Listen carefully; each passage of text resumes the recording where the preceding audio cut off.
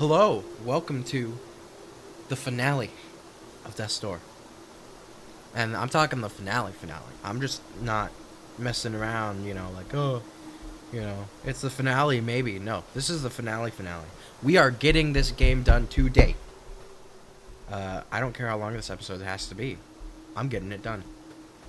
And so, last time, I think we rang the bell on the bell tower, and it's nighttime. It's spooky. But now, we're trying to collect these tablets of knowledge, and if we collect 7 of them, something special might happen. So, human tip for today. Seeing as it's now, I think it's officially winter now. I never know when the seasons are, like the first day of autumn, first day of winter, blah, blah, blah. I don't really pay attention to that, but I think it's the first, or not the first. I think it's officially winter now. So there's also, it's holiday season. There's a lot of snow for a lot of people, unless you live like in California or something. So in accordance to that, your human tip for today is to stay warm. For me, I don't necessarily get cold, like ever. I think I'm immune to it. But for those of you who have to suffer with being cold, stay warm.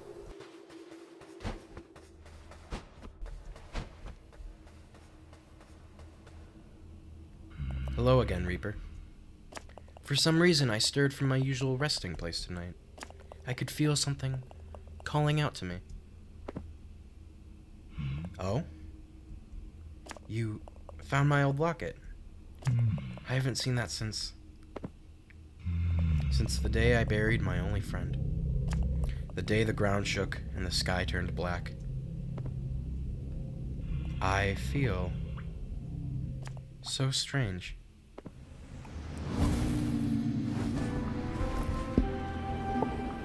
He's crying. Like souls? Is that? I don't know. It's kind of weird. The Gravedigger. Yes, unfortunately, we have to fight Stedhone. And it has been a while since I fought Stedhone. And it's going to be kind of... I mean, it's not too hard. He's actually a fairly easy boss. Alright, well, Karma comes to kill as soon as I say that. He's not too difficult, but, like, you can't just mindlessly do anything. You have to pay attention. So, but, yeah, it's kind of sad just seeing our friend this whole time. See him go. Because, of course, we're going to win this. We're not going to die. You know. You or me kind of deal. I'm not doing good. I really need to focus. Yeah, I'm really not doing good. He's not going to kill me, is he? That'd be awfully embarrassing. Take that. What is this? Okay, well. What is happening? Okay, apparently there's zombies now. Well, they're one hit though, so they don't seem that difficult. Okay, avoid this. Since I've only fought Stedhone a couple of times, I've never really gotten to learn his attacks, because I usually beat him first try.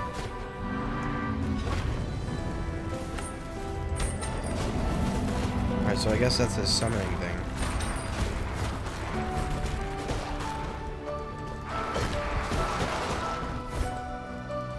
Take these out. Dodge out of the way. I need to switch to bombs. Move out of the way. Pretty simple. I think he's almost gone. That did not work. Yeah, he's pretty close.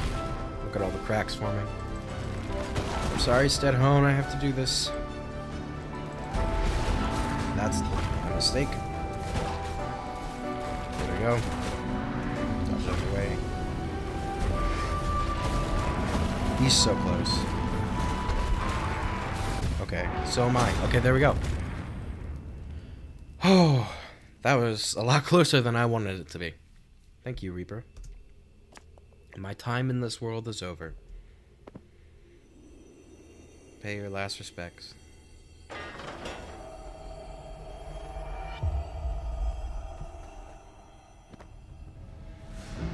Tablet of Knowledge. It's sad to see him go. for sure. But he did want to die, though, I'm fairly certain, in a kind of depressing way. Because, you know, people have always talked about, you know, oh, what if you could live forever? But that would actually be terrible. You would see everyone you know and love die, and you would have to watch all the suffering, and probably the Earth only get worse. But, on that note, we have another Tablet of Knowledge. And I think that's everything we have left to do in this area. Let me check. Yeah, so it's not glowing pink anymore, so that means there's nothing left to do. And the only other door that's glowing pink is this one.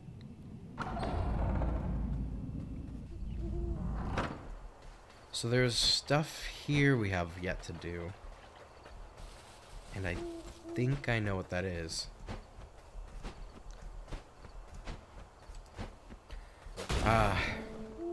The first crow tip. The sign that started it all. And why I decided that I was gonna do a stupid bit. Oh, great, we have giant slimes. When I decided I was gonna do a stupid bit, and it would just haunt me for the rest of my days, because, I'm not good at coming up with them. I'm sure a lot of you have noticed that the human tips, they got pretty bad pretty fast. But, yeah, it's mostly because of my lack of creativity. But, it's over now, because this is the last video in the series. No more human tips. I'm not doing this again for the next series. I am not doing another one of those. I mean, I theoretically could, but I don't think I want to torture myself like that. Here we go. We have 3 seeds left. Pothead's here. Hello, Pothead. If I'm right, there's only a single solitary pot left without a seed planted in it. That all you have to say? Yep. It is. Try looking around these gardens some more. So, there's one single pot that we have yet to plant a seed in. And when we do, we can open this door. It's always that one. Though I don't think the lights coordinate to pots. Unless they do, but it's always that pot that I see, or that light that's not filled. It has to be in these gardens somewhere, because none of the other doors are glowing. Oh, there's also this we never got.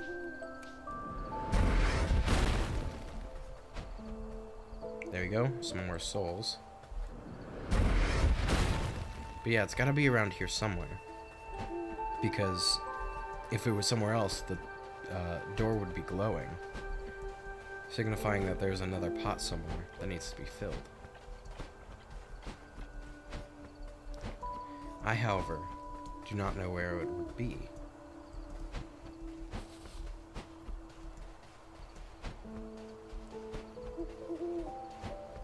There's quite a few pots in this area, so we'd have to retrace our steps. Oh, hey!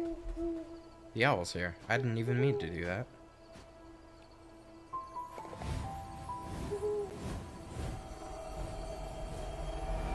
Alright then. The final shard. 3 shards fused together and you feel its eye gazing into your soul. I have a feeling that's not really a good thing. I can't imagine it's... Oh, wow, hello. I can't imagine it's too pleasant to have something gaze into your soul. Oh, and you're dead. Alright. Wow, 16 souls. It's a decent number. I've done all of this, I think. Go, ow. I've lit these fires before, but just in case I'll do it again. Yeah, it doesn't do anything. I wonder where it is. It has to be in these gardens somewhere. Because none of the other doors lit up.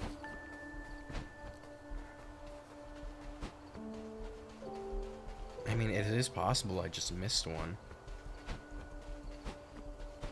Oh, perhaps... No, I got that one.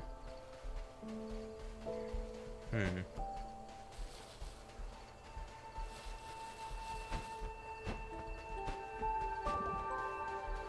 There's not one in here, I don't think.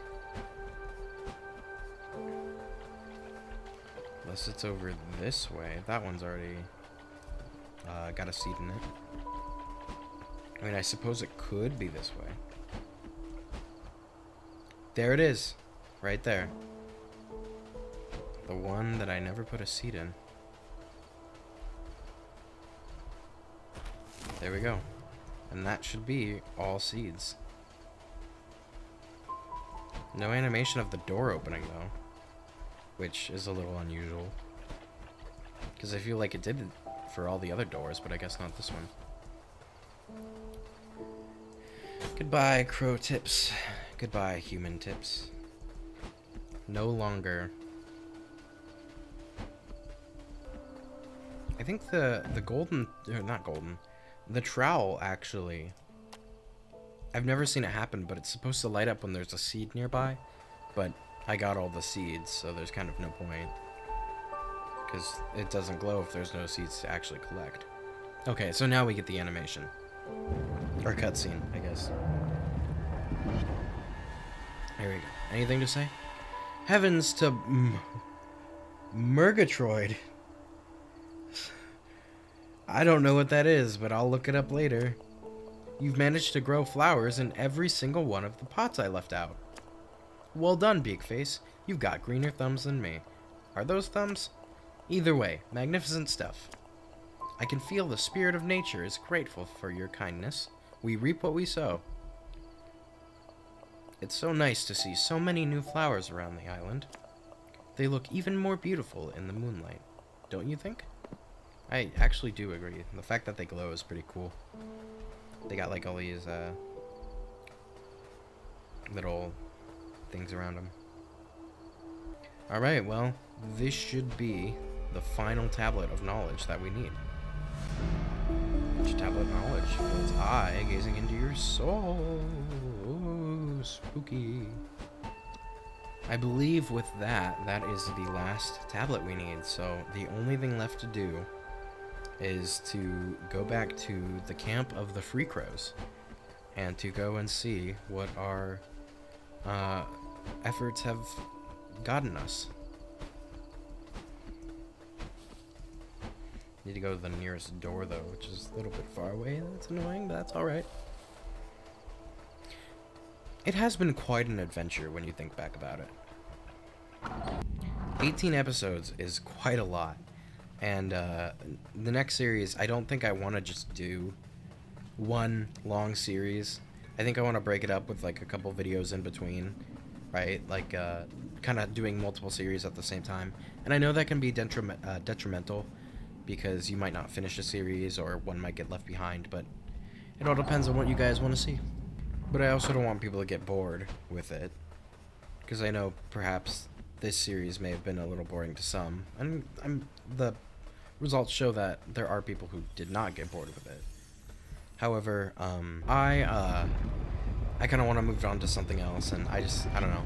It gets a little boring for me too, just to play the same thing over and over again. So I might want to mix it up sometime. But there was, I guess, a secret cave behind here. So,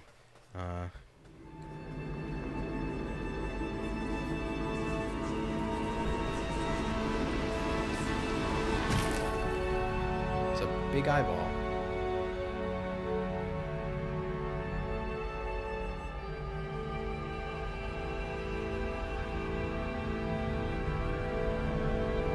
Don't look at me.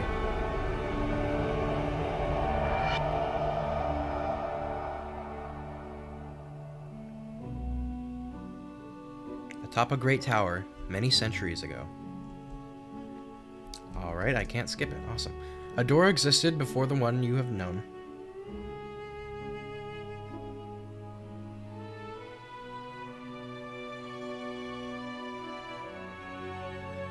The first door was opened by a human seeking the power of gods. Their actions would come at the cost of their soul.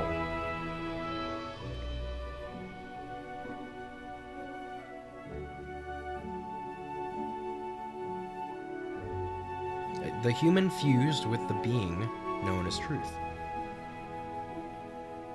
They gained the knowledge of all things across all time. They escaped and returned to the living world, but their soul was lost into the ether.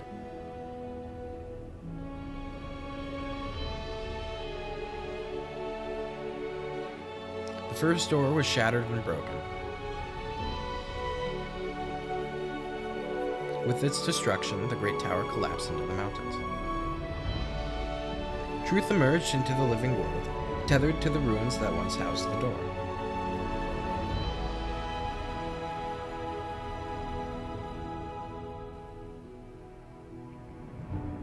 An opportunity was seized by the Lord of Doors, who retrieved the essence of the first door.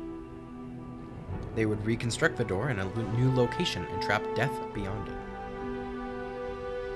This would result in the world stagnating for many centuries. God, I feel like I'm watching a documentary.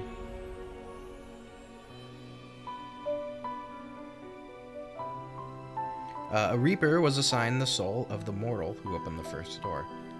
An impossible task, as his soul was already lost to the ether. I don't like the crow hand.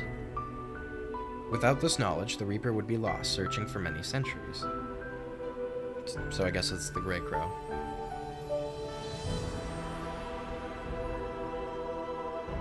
Truth would whisper to the Free Crows, offering them knowledge and guiding them towards breaking the world free of its stagnation. That's a lot more than 7 tablets. It would convince them to tamper with the operations of the Commission to assign a giant soul to the Foretold Crow. This would set the Foretold Crow off onto their journey.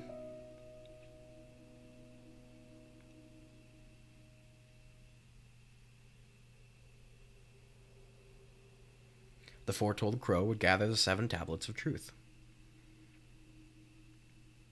They would enter and behold the sight of the first door,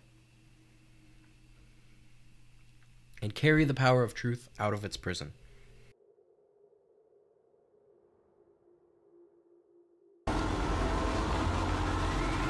Huh. That doesn't look too good.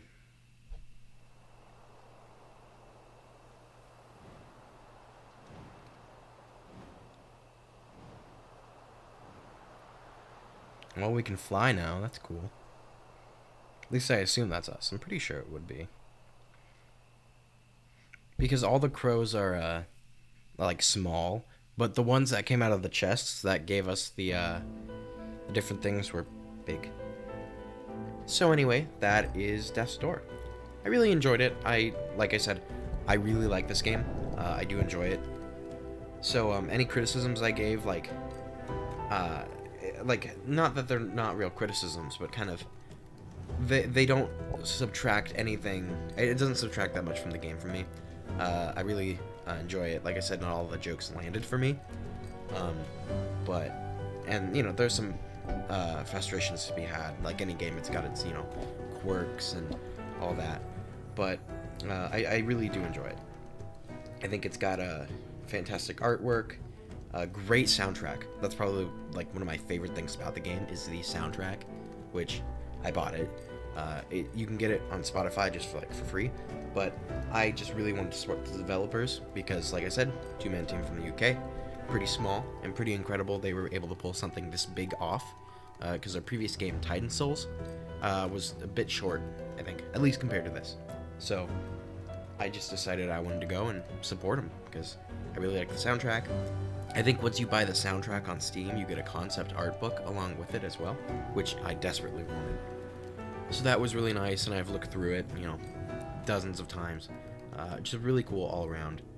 There was clearly a lot of work put in this game, and they really enjoyed it, you can tell. I'm really excited to see what Acid Nerve does next, because I really enjoyed this game, and I'm excited to see what projects they come out with in the future.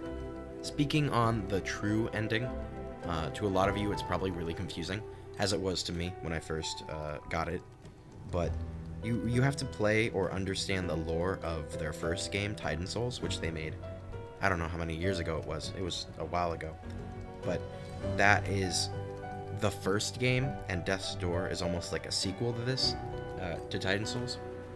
So the lore ties in to both games, and they're connected. So that's why it really doesn't make a lot of sense if you just play this one by itself, being like, why is there a person here? What is this with the whole truth, right? And I had to look up the lore because I really didn't know, because I haven't played Titan Souls. Perhaps I'll play it on this channel somewhere down the line, and if you want to see that, let me know. But that's why the true ending seems very off-putting just on its own. Cool game. I would recommend you go and buy it for yourself. I mean, not everyone has the money to, but if you see it on sale, I'd recommend you pick it up. It's a much different experience playing it versus watching someone play it. And plus, if you pick this game up, you can still do the umbrella run, where you beat the game using only the umbrella and no other weapon. So that could be a fun challenge if you're up for it. I assume if you've made it to this point in the video that you've probably seen most of them, most of my videos, so you know what's coming. So it would already be spoiled for you, but I still would recommend picking it up. It's a great game. I do really enjoy it. Came out 2021, pretty recent still, and it got a decent amount of traction too. But like I said, I kind of really wanted to promote it because it's one of my favorite games, and I think you'll enjoy it too. And hopefully you've enjoyed watching it. I think it was just a great game to start off our journey on this platform. So thank you guys for watching this series. If you have, I think it was fun, but I'm ready to move on to something else now. And just so you know, I will not be uploading a video this Sunday because it'll be Christmas, so I'll be taking a break. I know a lot of people probably don't want to watch a video on Christmas Day. The schedule will go back to normal on Friday of next week, and hopefully we'll be starting our Don't Starve Together series. And right now I'm working on how I'm actually going to film it, because I'm hoping on bringing along someone new so I can play that with, but in the event that that doesn't work out, I will still play it solo. So look forward to that. So anyway, thank you for watching. I hope you have a great rest of your day. I will not see you Sunday. I'll see you next Friday though. I'll see you in the next video. Thanks for watching. Bye.